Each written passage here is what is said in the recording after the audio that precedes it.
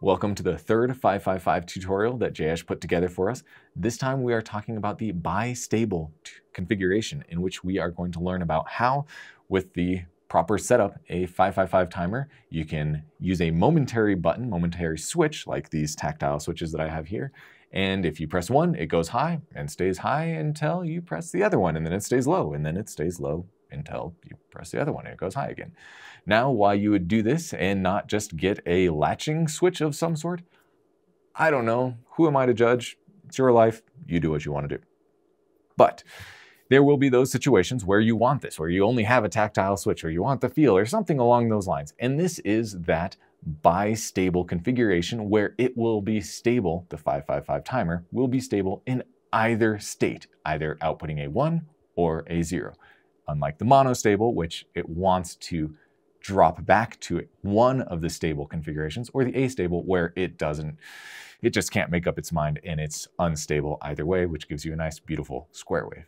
Now, this is by far the easiest configuration of the three, and we will go over it really quick, and then we will show you some very boring lines on the oscilloscope as it goes from 0 to 1, and then back to 0 as I push a button. It just doesn't get any more exciting than that. Good times. All right, so let's look at the circuit diagram itself to see how this is configured. So here we have the 555 timer, and let's just go over the more boring aspects really quick. You have pin 8, that's just the power that needs to be connected to VCC. You have pin 1, that's just ground, that just needs to be connected to ground.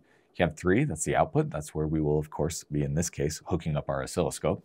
And then we have pin 5, that control pin, where you can override the 2/3 VCC input to the upper comparator, which we don't want to do in any of these configurations. And so again, we tie it to ground via a capacitor to get rid of any spurious noise that may occur on the pin.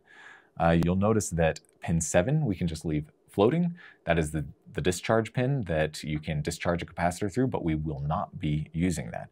And then pin 6, which is our threshold, which is one of our basic input pins, is tied to ground. And that's going to be kind of interesting because we don't even use the upper comparator at all in this configuration. We only use the reset on the SR flip-flop and the trigger, which controls the bottom comparator. So we will briefly go over R1 and R2, and all these are serving dual purposes of 1, acting as pull-up resistors, and 2, acting as a limiting resistor, so that when you use switch 1 or switch 2, you're not tying VCC directly to ground and blowing up a power supply. And that is all we have for the configuration of the 555 timer.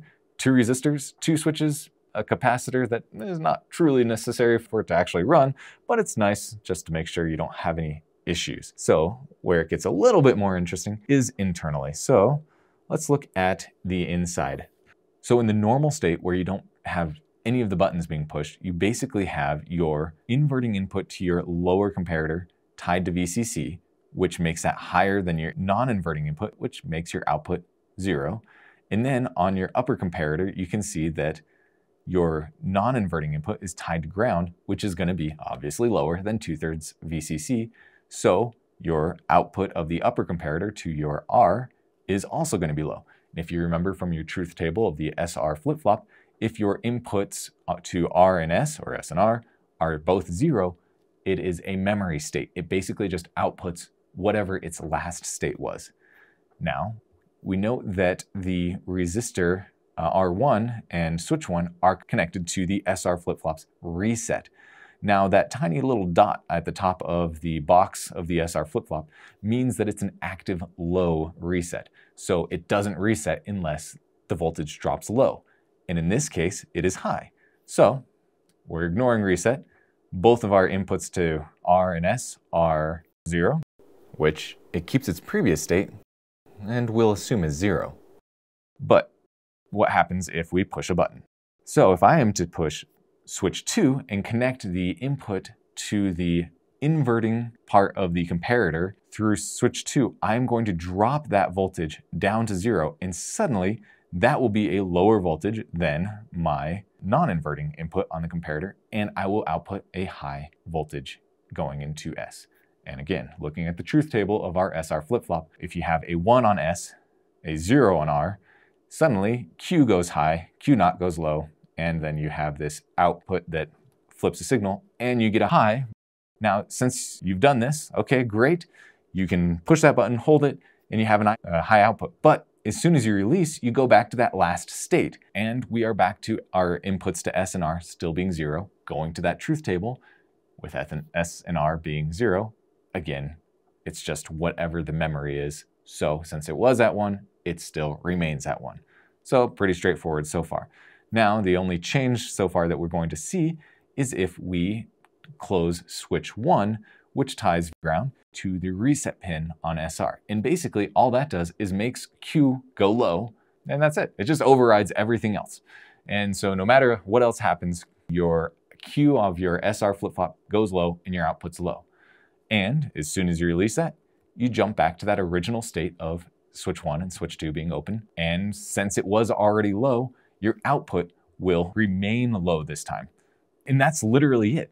Basically, you either force the output high by making that inverting input to the lower comparator drop to ground, making the output of that comparator go high, making the S go high, making Q go high, or you reset the SR flip-flop by dropping it to a lower voltage. And then once you release it, it just sits there in whatever state it was until it's overridden. So extremely, extremely, extremely simple.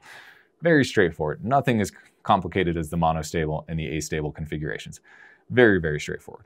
And with that, let's actually set up the camera and I'll show you. Basically, you're just gonna see the voltage switch up and down as I push the buttons. It's not gonna be too exciting, but let's do it anyway. Okay, so we are currently outputting 0 volts. All I need to do is press this switch here and it jumps to a high voltage. And that's it. I'm giving it 7 volts, and as you can see, I have 5 volts down here, so it gives you a nice clean 7 volt signal. And then if I were to push the other button, which ties reset to ground, it drops down. That is literally it. And unless something happens, this will stay like that forever, or it will stay like that forever. Yep, that's it. And so again, very, very basic, straightforward operation, but depending on what you need, could be very useful. As I promised, wasn't too exciting, but still hopefully helped you understand exactly the behavior that you would expect from doing this setup. So thank you very much for joining us on this third 555 tutorial. Please join us on the next one where we go over the astable configuration, which is going to be a little bit more complicated again. If you liked this, give this video a like. If you haven't already, subscribe to the channel, and we will catch you in the next one. Take care.